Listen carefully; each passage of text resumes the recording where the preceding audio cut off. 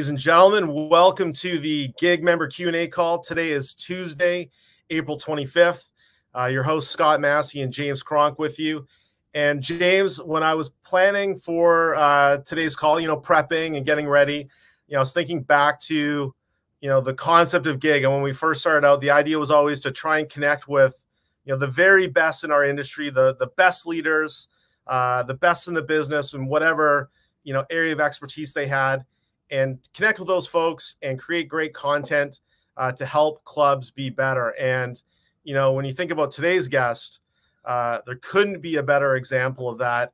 I am really excited to get to chat with Henry Brunton today and learn a little bit more about him, his business, all the successes that he's had in his journey to where he finds himself today. So, in the spirit of what gig is all about, I think today's Q&A call is the very best example of what we're trying to do. And so I'm super excited for today.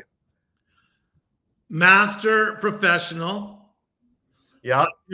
Best in country by Golf Digest. No question. Coached and developed 4 world junior champions, NCAA champions, web.com, PGA, LPGA Tours. Henry has academies in United States, in Canada. Scott, I am, what I love as well is one of the things that we've also talked about is when we get into the specialization, like when we're able to interview gurus that are experts in their niche, like in their specialization, right? We as generalists get to kind of learn a little bit about a lot, but we get to interview people that are specialists in their area. And Henry Brunton is one of those individuals. Scott, I was in Halifax a few weeks ago speaking to 60 or so golf professionals and men and women in the crowd, and Henry was the other presenter, and I was just my mouth was open listening to his knowledge about teaching people, teaching juniors, high athlete development, et cetera, et cetera. So I'm so thrilled to have Henry as our special guest, and let's bring him on. Absolutely. Henry, welcome to the Gig Live Q&A call, sir.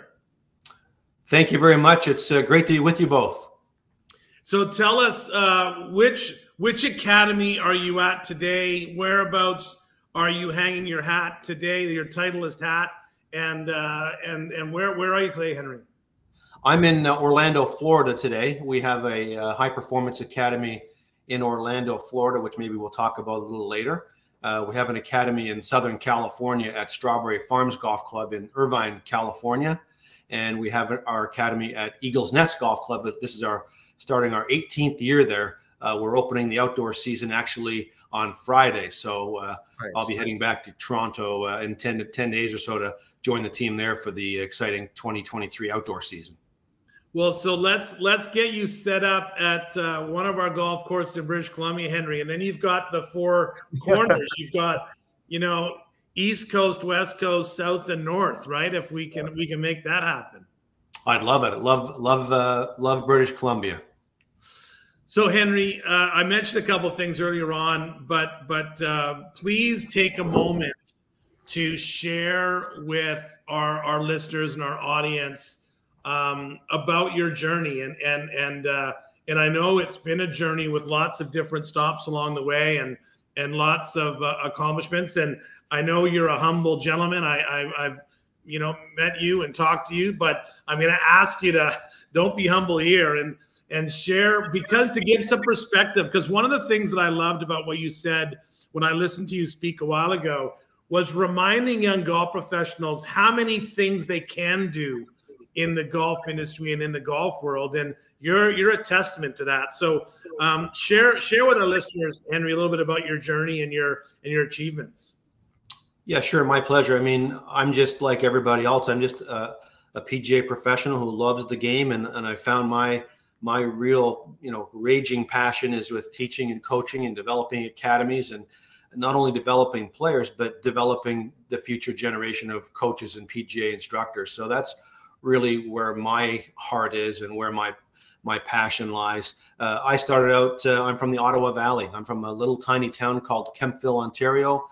like so many PGA pros. Grew up on a 9-hole golf course. It was Augusta National to us. We didn't know any better, and it's still Augusta National to us. It's called Rideau Glen Golf Club. I was very lucky to bump into a PGA of Canada member. David Inch was a young professional there, and we didn't know one end of the club from the other. And David helped us learn the game, fall in love with the game, and he inspired me to do things that I'm doing today. So I worked and played at that little golf course in Kemptville, Ontario, and then, as luck would have it, I bumped into one of Canada's greatest golf pros ever, Paul Sherritt, at Rideau View Golf Club in Manotick, Ontario, which is 20 miles away from Kemptville, an 18-hole private club. I was very lucky to be mentored by Paul for over 10 years. I worked for Paul for 10 years, including the last 5 of which as an apprentice golf professional.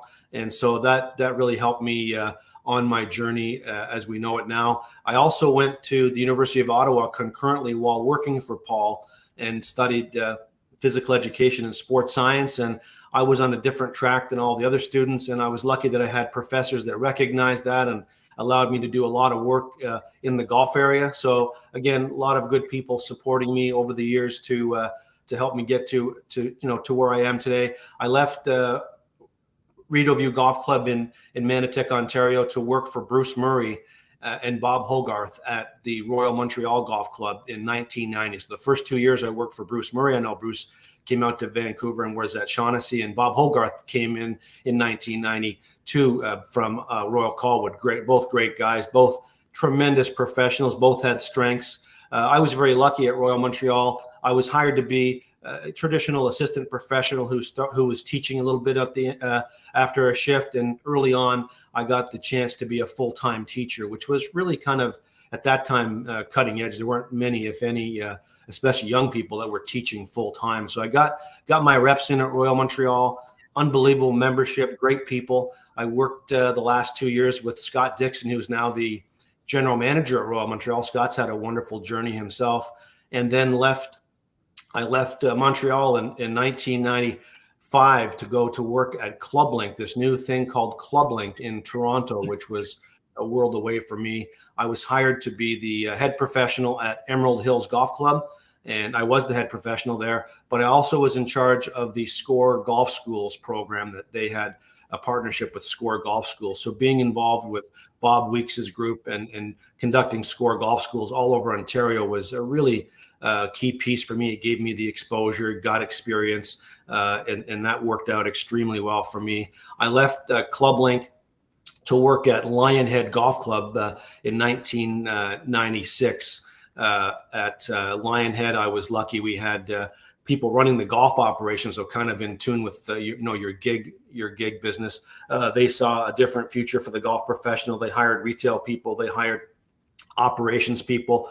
They wanted me to be the face of the golf club, but most importantly, to develop an academy. And we did that there, and we had a lot of success. We had a team of 16 PGA professionals, and we did a lot of innovative things, and it was a lot of fun. Built it up to a very high level, and then that segued me into being entertained to join at that time called the Royal Canadian Golf Association, now called Golf Canada, who then owned Glen Abbey, to run the Glen Abbey Academy of Golf. At that time, it was a very small piece of what they were doing. They wanted to take that to a new level, but also they wanted to dip their toe into player development to see if Canada's golfers wanted to be supported, if that could work, if it was going to happen politically, given Golf Canada and the PGA of Canada, et cetera. And the good news is that it all worked out extremely well, as I think everyone's aware now, seeing all the fantastic things that our players and coaches are doing.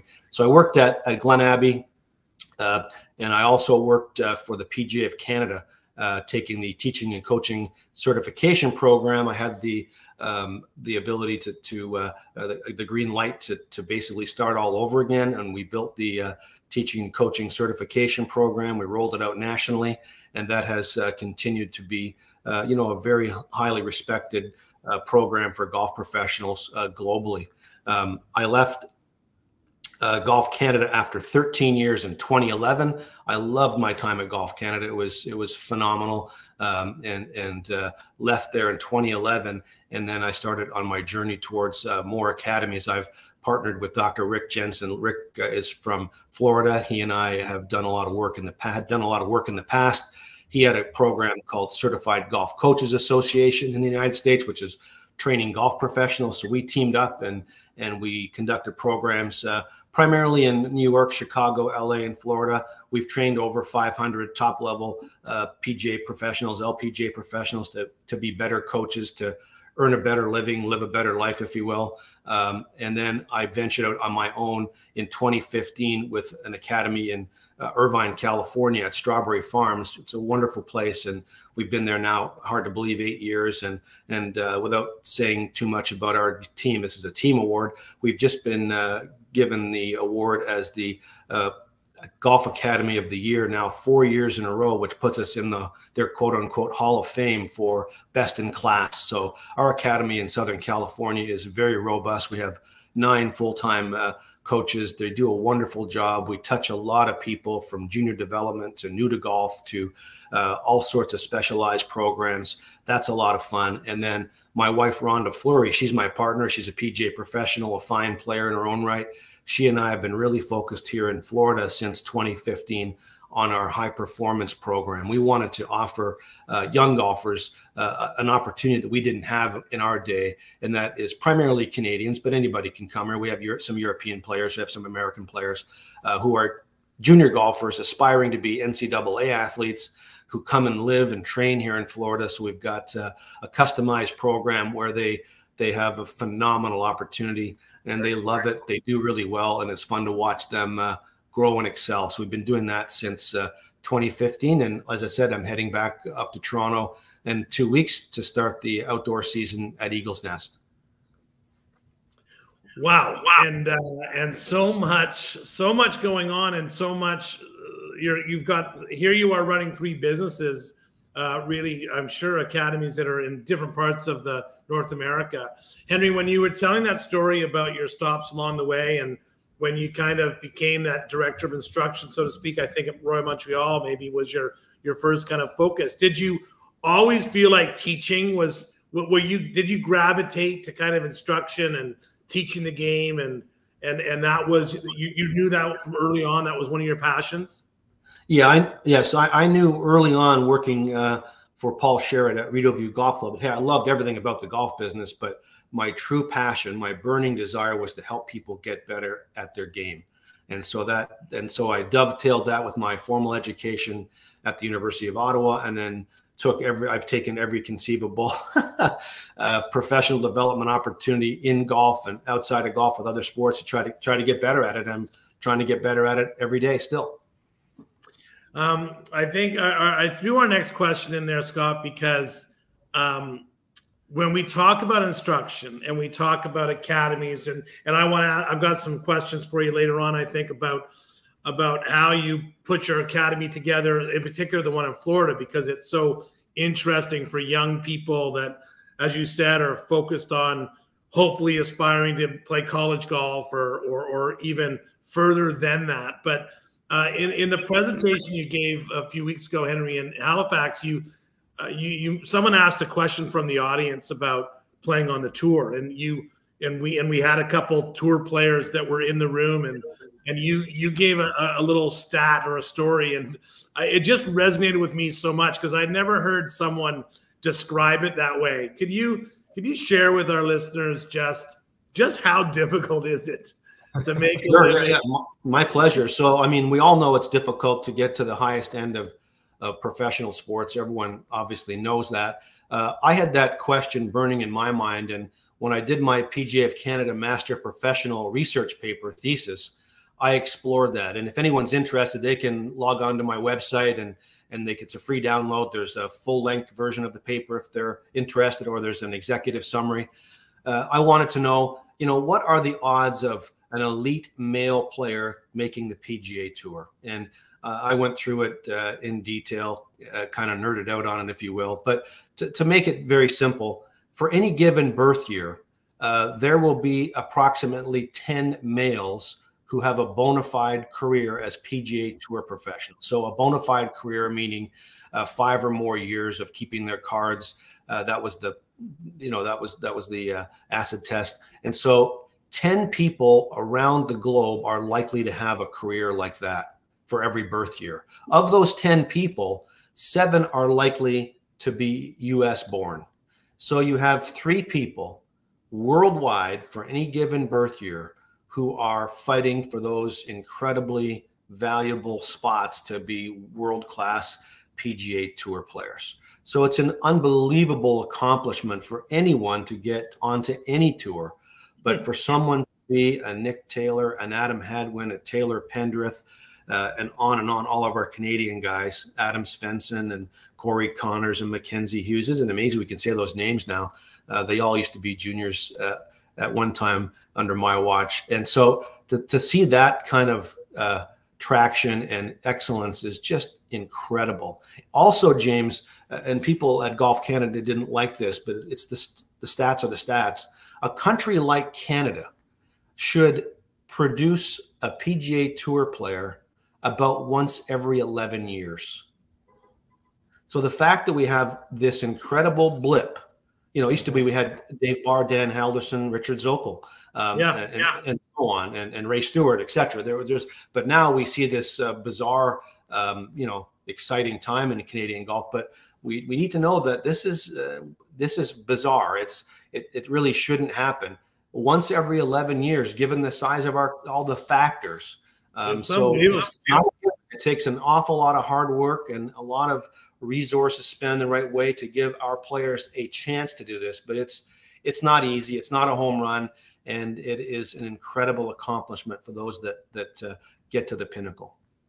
It wasn't. Scott, you mentioned we're recording this on April 25th. I mean, literally a few days ago, we've got 2 guys playing in the Zurich Classic from the same golf club in Abbotsford, British Columbia, from what is a wonderful track, a golf course called Ledgeview, but it's a hidden gem out in the way. And what are the odds, Henry? It's kind of completely goes against all that stuff, but it's true. And, you know, you and I have been around long enough. Scott's a bit younger, but you and I have been around long enough to remember the player development program that the PGA of Canada, Golf Canada were promoting and talking about. And I mean, it's true, isn't it? Really, the result of that fruit of labor is these number of individuals, like you said, the Taylor Pendrith and the many others that are playing on the tour these days. And as you said, you saw lots of them, didn't you, when they were just young little whippersnappers whacking balls on the driving range?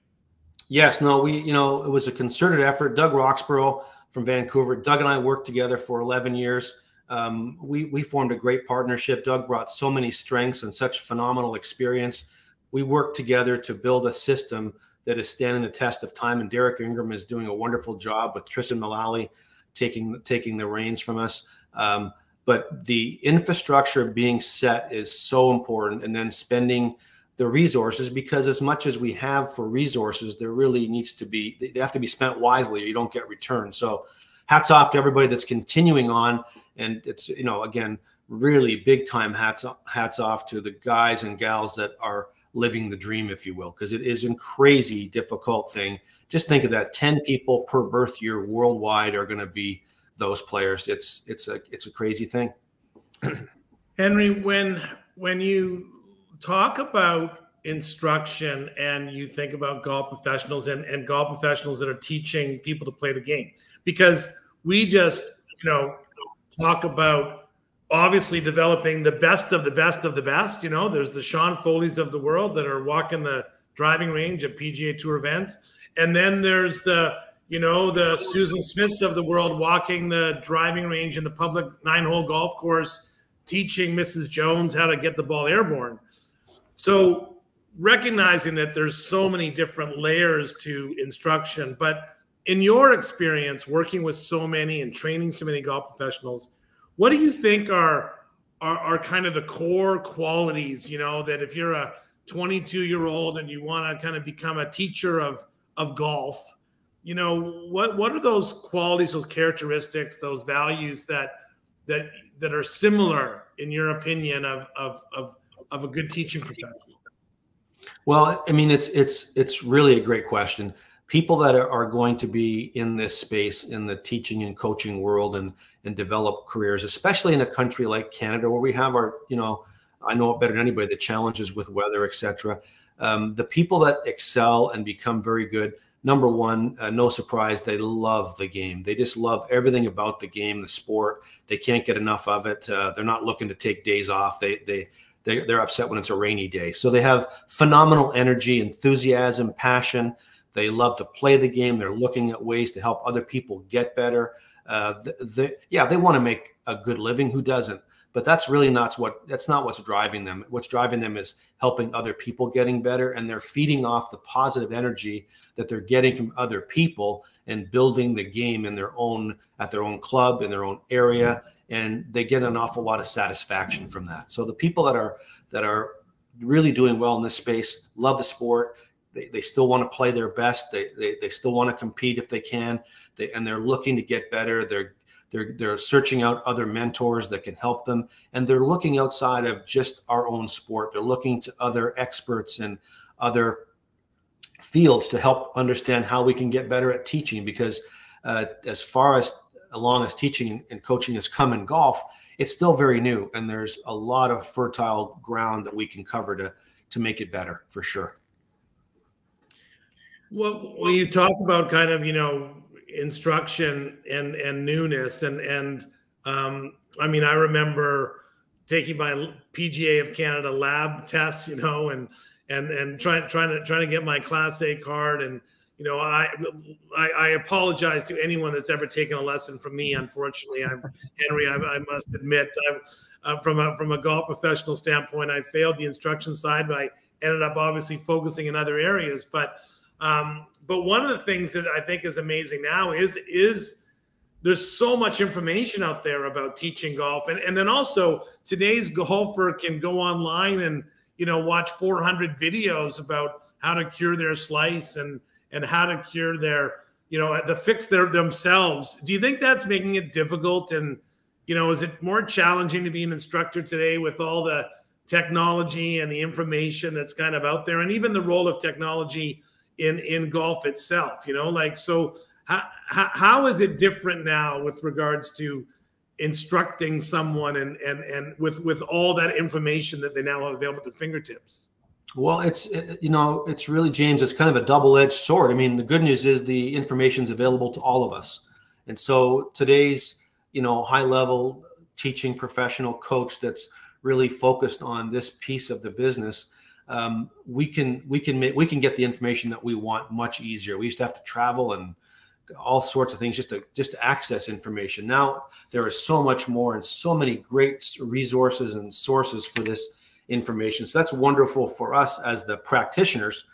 As you mentioned, it can be very dangerous both for the coach and the students. The students can come to coaching sessions with, as you mentioned, so many YouTube videos and information, and much of it can be completely not the best, is putting it mildly.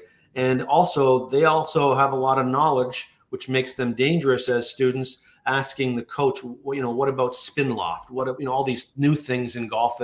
If someone's not up to speed, they might leave that coach, or the coach might look bad. So it makes you responsible as a coach to stay ahead of the curve.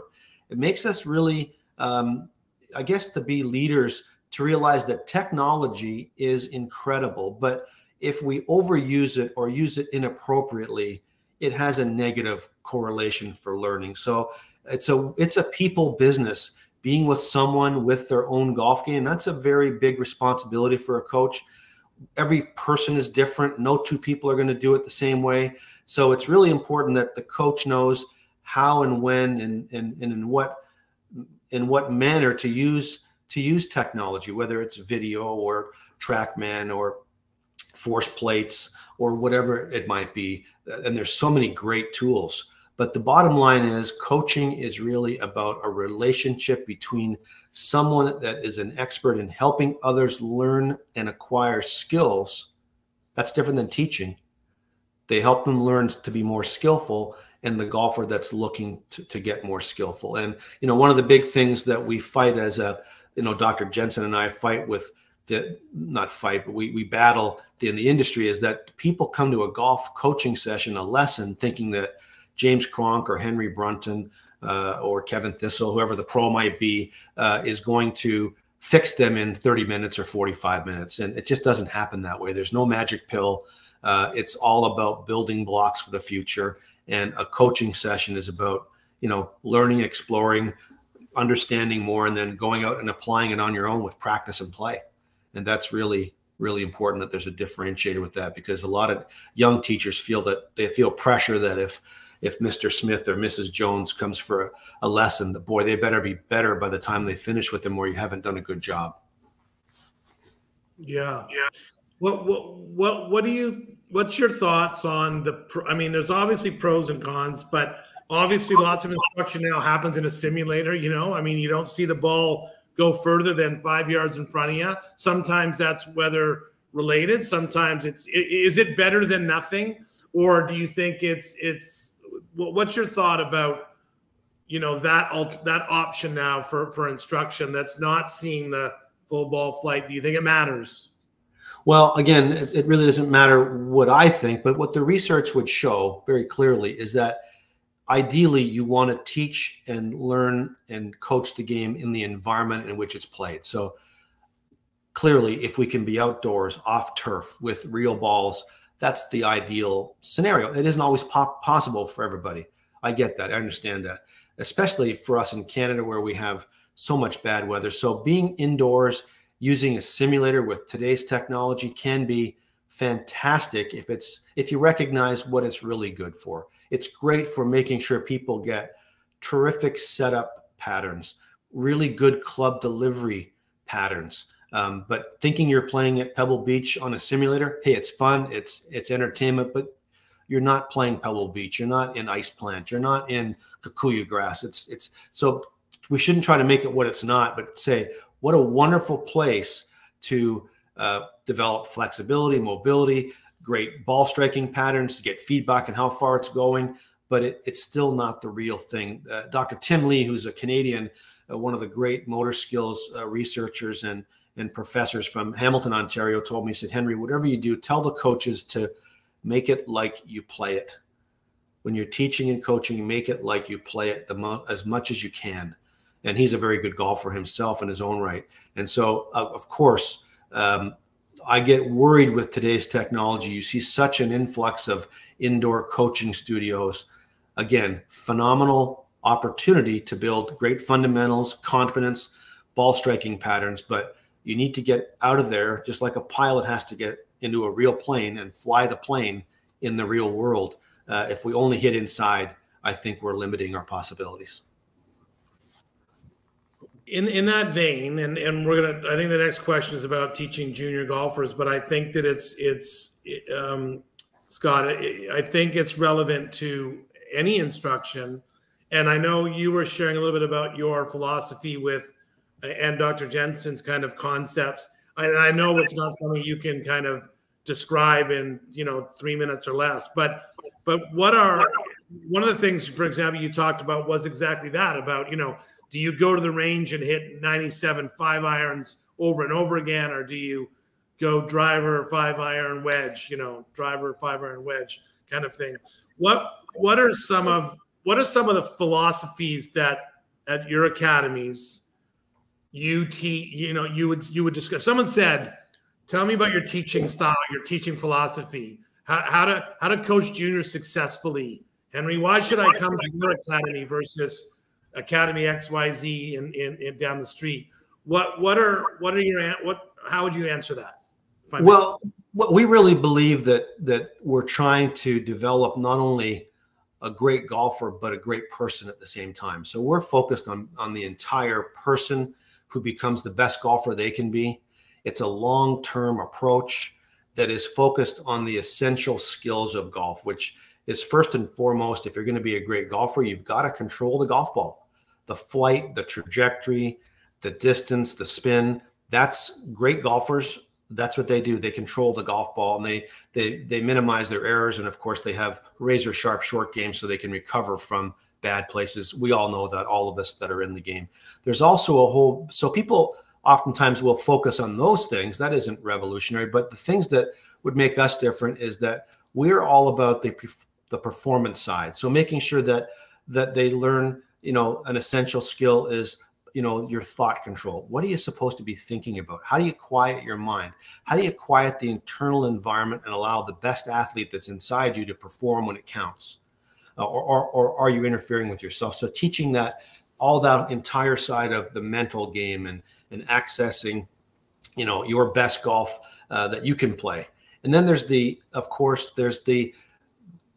execution piece where it's all about, what are the right shots to play? Where should you hit the ball? What should you do to shoot your lowest score? So for example, our golfers, I showed our young athletes the other day, I showed them some stats that showed that 0 handicap players, excellent, club champion type players, 6% of the time hit a ball over a green, only 6%.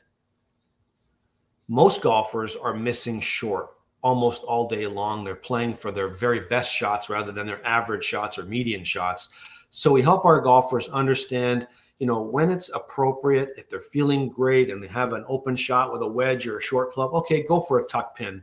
But otherwise, we're helping them navigate around the golf course to hit as many greens in regulation as they can, and picking targets that if they miss the targets, give them the best chance of getting up and down. So obviously shooting lower scores. So those are the kind of things that we work with these athletes to develop all those skill sets. It takes time. We've got a young golfer in the academy, and she is from Saskatchewan. She's going to be a terrific, she's going to win provincial championships. She's going to be an NCAA golfer. Well, she shot 92 this weekend in a tournament. I watched her play, and she played actually really well for most of the game. Her good stuff is really good. Right now, her bad stuff is crushing her, including her short putting, etc. But her dad would look at the scorecard and go, oh my God, she's an idiot. She shot 92. And I said to the gentleman, I said, look, you can shoot 92 and play very, very poorly. We've all seen that and done that, but this was not that case. They're learning, they're developing. And we look at them not where they are right now, but where will they be in 20 tournaments, and making sure the building blocks are correctly in place so they can keep building their own game. And every golfer will approach it differently and will play differently, but you have to put the ball in the hole. That is clearly what the game is all about in competitive golf.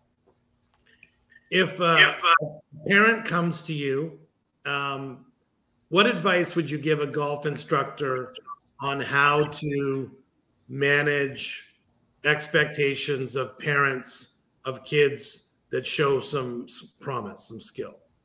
Well, I mean, I've spent a lot of time on this, as you alluded to earlier. I've written 2 books. One is called Journey to Excellence, and I'm not trying to plug a book. I'm just saying, hey, there's some great information in that book called Journey to Excellence. So if a parent could get a book like that, or that book that talks about, hey, Johnny just fell in love with golf. He's a good golfer. And now what's the development platform like? So understand how development happens, understand what a parent should be doing, how they should be supporting, how they, pitfalls to avoid if they could, and to really give the coach the time and the relationship with the athlete without the parent around. Let the parent be in the background. The best parents, and my research shows that, they fade into the background. They support. Yeah, they're making everyone accountable, but they're not on the lesson tee watching the lesson. They're not asking, hey, what did Scott do in the lesson today? How can I make him better? They're not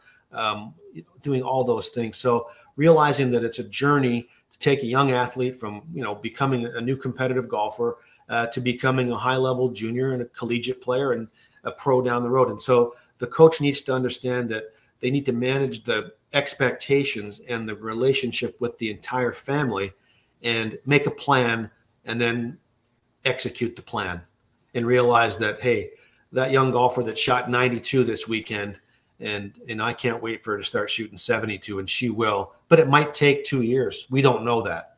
She's capable of shooting 75 next week. We don't know that. But if we focus on the essential skills, controlling the flight, trajectory, and spin and distance of the golf ball, managing thoughts and emotions, being able to calm over the ball and hit to pictures with good external thoughts, and then having the presence of mind to chart your way around a golf course like you're playing chess, playing to your strengths, avoiding the pitfalls to shoot your lowest scores. Those are the things that coaches should be doing. And in fairness, in the model right now is that a lot of coaches think it's all about if the person has a good looking swing. And hey, it's obviously important to have a good swing, but that's not who wins the tournaments. It's the people that can do it all. On that vein, you have a junior that comes to you and has a swing like Matthew Wolff. You know, do you try to, I mean, obviously there's fundamentals of a swing, but like you said, it's like the score, it's like results. I assume there's certain things you care about and certain things you don't care about, where the club goes, wherever it is during the hitting impact zone. You know, when you talk about kind of an instructor, I mean, is that the measure of a good instructor, is creating good swings or creating good results? I assume it's great coaching in our estimation is providing great environments for learning and developing, and having a fixed mindset where everyone has to swing like Nick Faldo or Nick Taylor or whomever the great player is today. So if Matthew Wolff can hit the ball out of the center of the club face all day long and hit with power and control the flight, let him swing that way. Don't change that. So what coaches need to do, or what we strongly encourage them to do, is like any good practitioner in any profession, is to assess the athlete. Okay, what can they do really well? Identify their strengths. And then what are their highest priorities to make improvements to get the ball in the hole faster? So, hey, if Matthew Wolff came hypothetically, and my God, he can hit it squarely and solidly, he's got great control and power. Maybe he needs to work on his trajectory control with his 70, 80, and 90-yard wedges. Maybe he hits those too high. Maybe he can't spin the ball out of the bunker properly. Maybe he has a very, hasn't learned really good green reading skills. Maybe he doesn't know how to chart a golf course correctly. So you find the skills that they need to develop. If they can hit it solidly and hit it with confidence, then let them keep doing that. And look at, there's so much to do in this sport to sharpen all the different teeth on the saw, if you will, to play your best golf. It isn't just about hitting it well, but of course you have to hit it really well to compete. But that's not everybody that plays really well can hit it. It's the other things that separate them. Henry, your brand, you've created your golf academy, your brand, and I always, try to remind people that your brand is what they say about you when you leave the room, right? You can't just manufacture your brand. You have to actually live it and deliver it. And, if you don't have anyone that's improving in the game of golf, don't worry about your brand on the international stage. But if you were going to kind of give some advice to a young professional or someone that aspires to have their own academy in, multiple countries one day, well, now that you've had a chance to kind of, look back and you've lived it, you've done it. You have your brand, and it's an incredibly respected and strong one. Did it just happen for you? Did you make some strategies along the way? Did you make some choices along the way that you would tell someone to follow if they were going to map out what's the best way to create a successful brand either in your community or around the world? Well, I didn't start out trying to create a brand, and I still don't really feel that way. I think that the way that you have success and you have a lot of fun is by making the people that you are lucky enough to work with, help them get better. Help those people that you work with that are in front of you get better. Show them that you care about them because you love golf and you really want people that you're working with to enjoy it to the fullest. And if you do that at your club level, you do it at your regional level, provincial level, it will just naturally, if you're doing it with your heart and you're doing it and you're good at it and you're getting results and people are enjoying it, it will naturally, organically just happen. If people try to, take a class on how to create a brand and they build a website and they, a great example is someone said to me, a while ago at a different conference. I go, oh my God, Butch Harmon, what a horrible website. I go, are you kidding me? Butch Harmon is one of the greatest, if not the greatest coaches ever lived in golf. Nobody cares about his damn website. He's authentic. He's real. He's a fantastic player, a great coach. He gets results. And so I think the advice I would give my fellow professionals is that, yeah, just take care of people in front of you. Don't get carried away with social media and trying to get, some sort of a hit that goes viral and trying to make things up that make you different, that, can be a negative, because in this world of sports science, if you're saying things that you're kind of making up and they get disproven, you can look very foolish very quickly. So it's just being authentic, loving the people that are in front of you, and then innovating, finding ways that truly help them get better. So for example, just before we came on the call, I'm going to be sending out a newsletter to our Toronto Academy members, and I'm going to personally be transitioning to primarily 2-hour coaching sessions. So we're going to call them performance coaching sessions for adults, be a maximum of 4 people in the group. So it's constant personal attention. So they get to come for 2 hours for a lower fee than it would be for a 1-hour private lesson. So it's much more cost effective for them, much more of a value proposition for the golfer. But more importantly, they're going to be in that learning and training environment for much more time, which means that if I do a good job of setting up the environment and organizing the training and coaching activities, they're going to get much, much better than they will if they come and see me for 1 hour for a private lesson. So I'm still going to offer private lessons. There are some people who just want that, but I'm going to do my best to shift to as many performance coaching sessions as I can. And I know they're going to love it because we've done it before, and I'm excited about doing it. So again, innovate. Don't do it the same way that we always do it, because we always do it that way. How can we touch more of our members or more of our golfers in a really, really firm handshake way? We can use things like Zoom. So we're going to be doing some Zoom training this spring with talking about, okay, here are the 5 essential mental game things we should be working on. I'm not talking about championship golfers. I'm talking about regular, ardent, everyday golfers. They don't know these things. Those are the things that aren't being talked about on YouTube. Making sure people have clarity of information, clarity of purpose when they're over the ball, because all this information out there can be a real negative for golfers. They get so confused and then they get flummoxed, and then of course they hit a downward spiral. Well, in that similar vein, like when you have a group of instructors, and I think, Scott, this is the next question because it leads right into it. When you have a group of instructors, I mean, one of the things that I always find so interesting is that you can have 10 instructors and 10 different ways to teach the game, right? 10 different ways they set up a lesson, 10 different ways that they take someone through a series of 5, 10 different ways that they, believe is the way to improve your putting. With regards to that, like, do you think that's a good thing for the game of golf, that there is not one way? Or do you think that more unification and consistency and the way that we, do you think that has hindered people's ability to learn the game and to enjoy the game, which we know makes them play the game longer and stay in the game, et cetera, because it's so frustrating? Or do you think it's good for everyone to find their own way?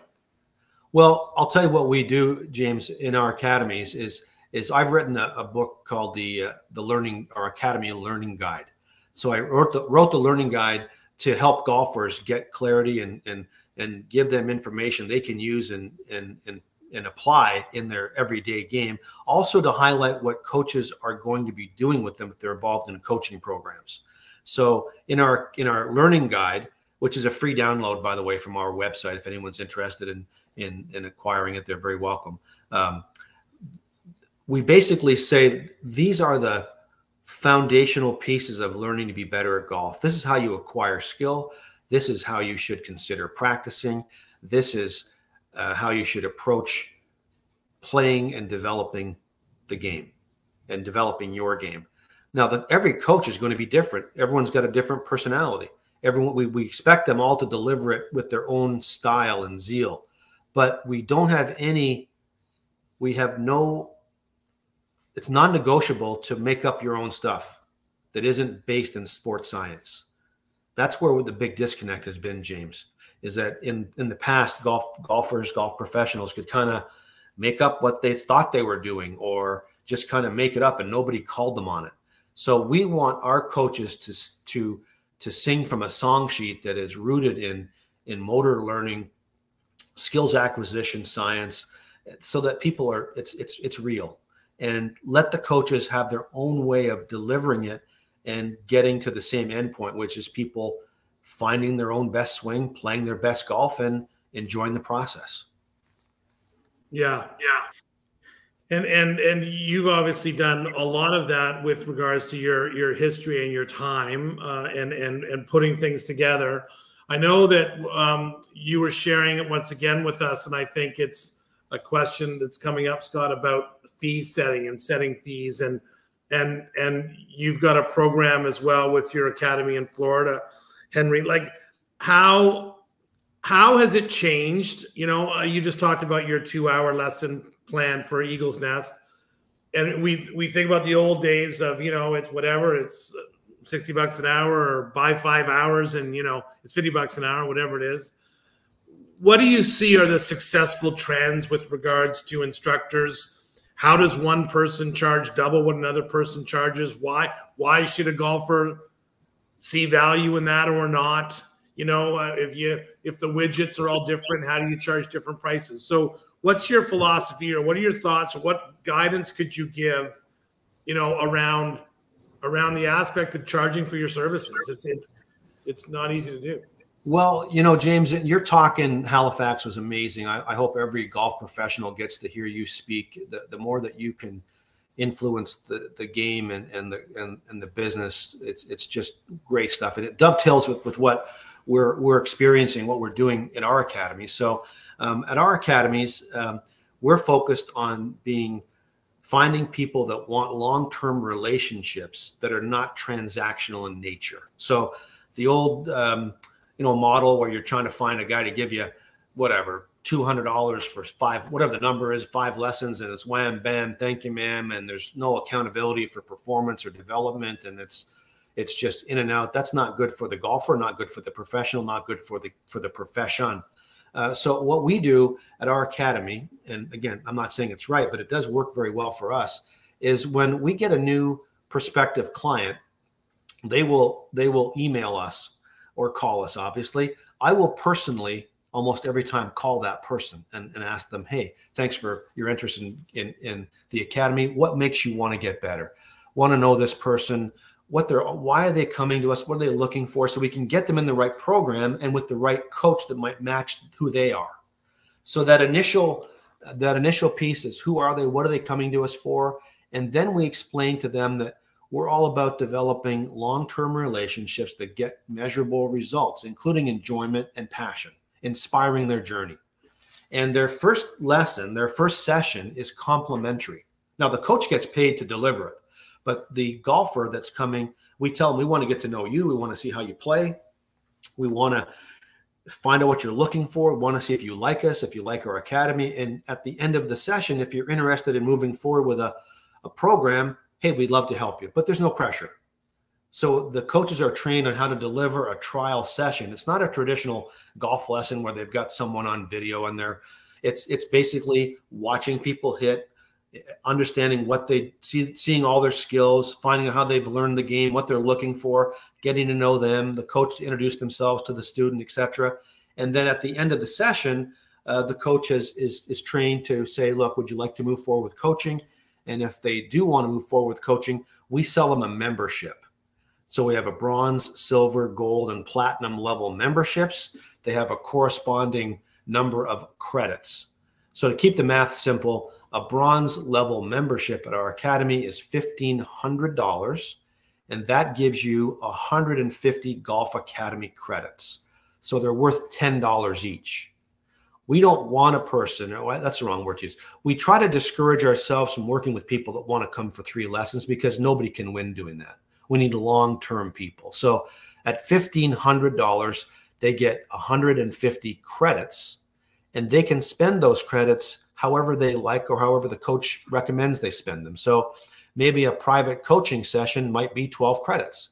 So after they have a private coaching session, now they've got 138 credits in their Golf Academy bank. If they come to a performance coaching session with me, which is 2 hours, that's 10 credits. It's less than a 1 hour private coaching session with one of our coaches. If they come and do a on course with a coach, that might be 16 credits, including the green fee, and so on. So we build so people like it. The members love it because they can spend the credits the way they want to. The credits never go out of style. If they ever decide they don't like us anymore, it's their money, they get it back. And it gives the coaches enough time to really develop a plan for the golfer and then execute the plan. And it gives us time as leadership people to then, to your point that you were making so well, James, in your presentation, it gives us time as leadership people to then ask the clients, what do you like? How's it going? And the good news is we've got wonderful coaches, and people love these coaches and they do a great job. But when the coaches know that we are keeping them accountable, then they do all the little things that we need them to do to make the experience even better for the golfer, to effectively raise the bar. So that's what we're all about. And I would encourage people, the coaches, to look through a different prism. See, back when we were all coming up, you know, James, you and I and other people our age, it was all about how much you could make an hour. And of course you want to make as much money as you can. Who doesn't? But if you look at it through a different prism and go, okay, I can comfortably handle, let's pick a number, 30 committed golf students. And if I create programming that's innovative and aligns with their development, hey, you're going to make probably way more money than if you're thinking about trying to sell them quick fix, you know, let's do a quick hit lesson and give them the total service. And as I said, James, in our talk in Halifax, you know, to be their golfing Sherpa, to lead them up the mountain of golf, if you will, not just be there to fix their swing. Yeah, fix their swing plus do all the other things, including taking them on vacations to, you know, support, you know, make everything that's to do with golf. We should be their person as a PGA professional. Yeah, that's excellent. You know, it's so much easier to maintain a relationship and keep a relationship going than to find a brand new one and start again. So the revolving door, right? Oh, did Henry freeze?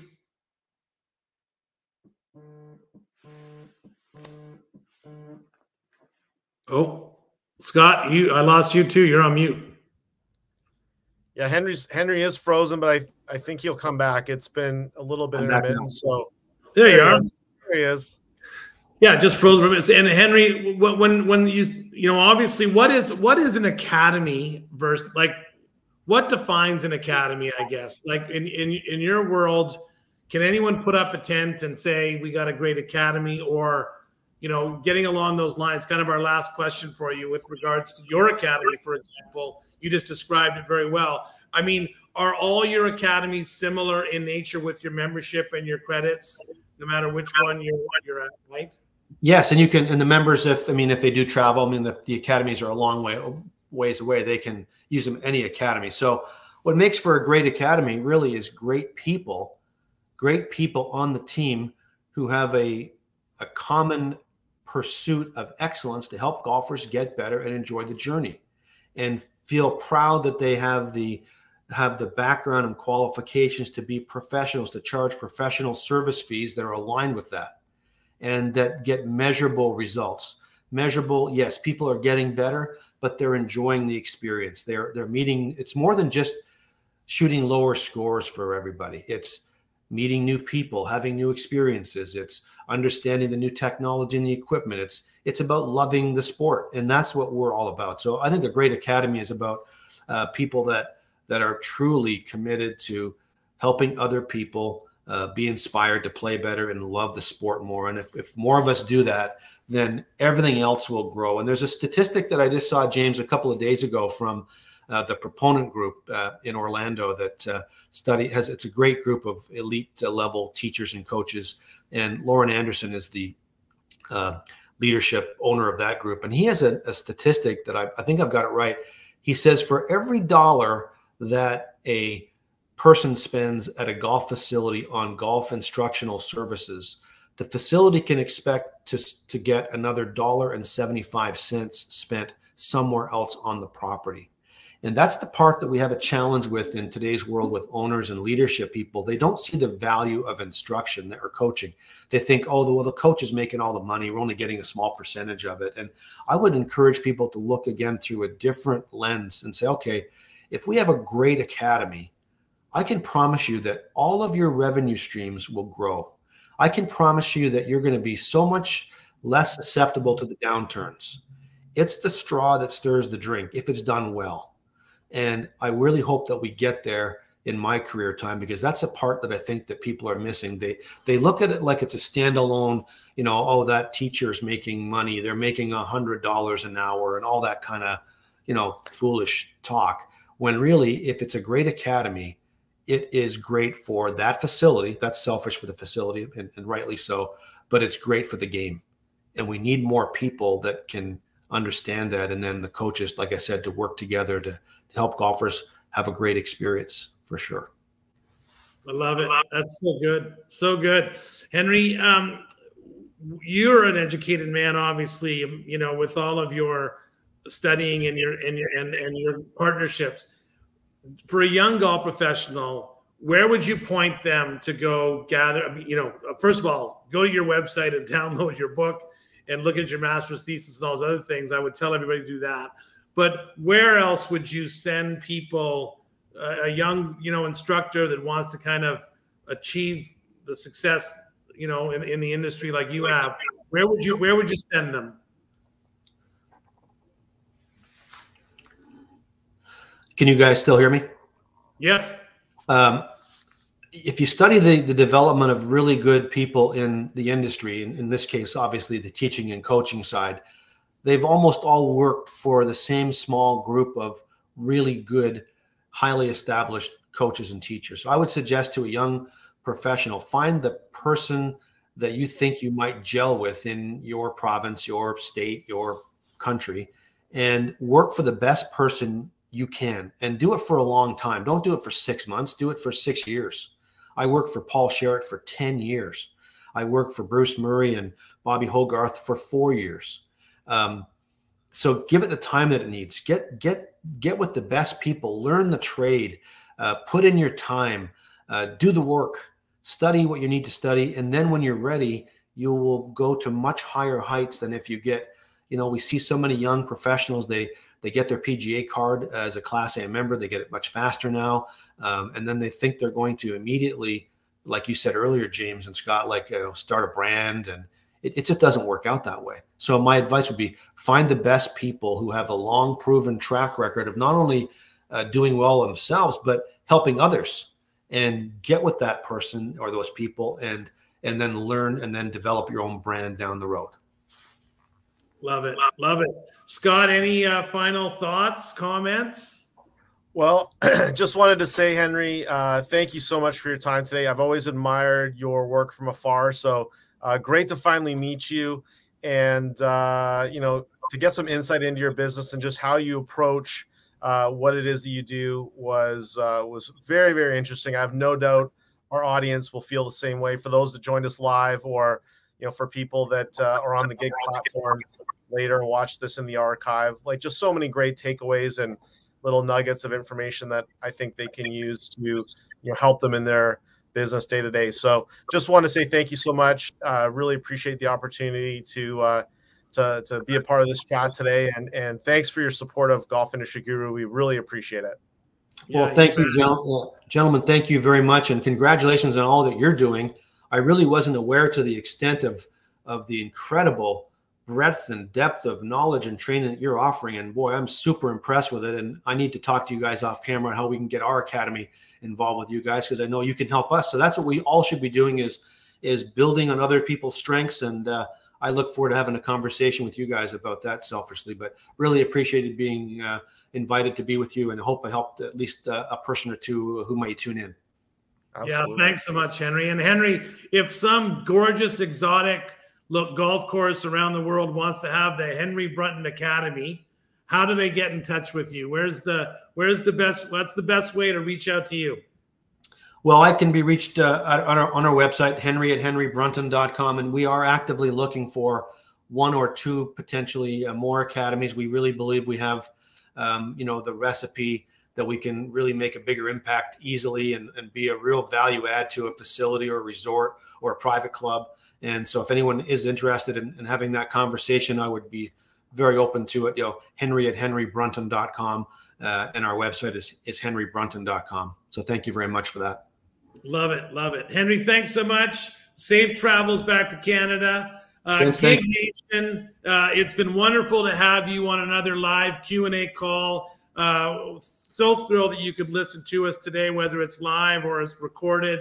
And once again, have a great golf day, and we will see you on the inside.